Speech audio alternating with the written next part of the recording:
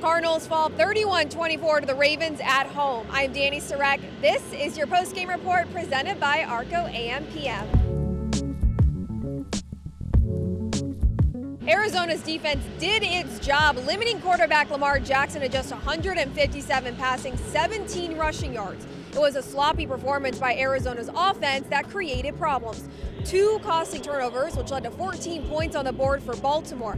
Another week where Arizona was unable to find rhythm and create consistency in the passing game. Cardinals with just 61 passing yards through 3 quarters.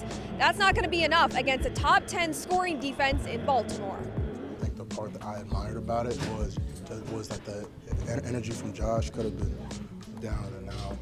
Woe is me. Not at all. I go over there and I'm talking to him, like, good, wipe it off. And he's like, I'm right with you, I'm good.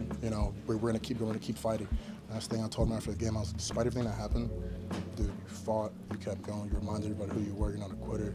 You know what I mean? You're 1 of 32 guys who say they're the starting quarterback for the team. You know what I mean? So just like me, just talking to him to remind him who he is. And when I remember to talk to him, he was like, dude, I'm on the same page already. So I was like, I was kind of cool, because you hate to see your starting quarterback.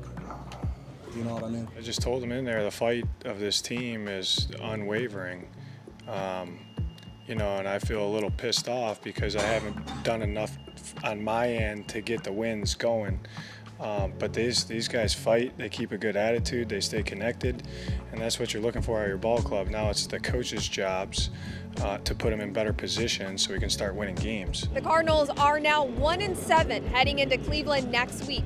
As always, stay locked in on azcardinals.com for news and updates heading into that matchup, including if there are any updates on quarterback Kyler Murray. I'm Dani Sureck. Thanks so much for tuning in to your post-game report.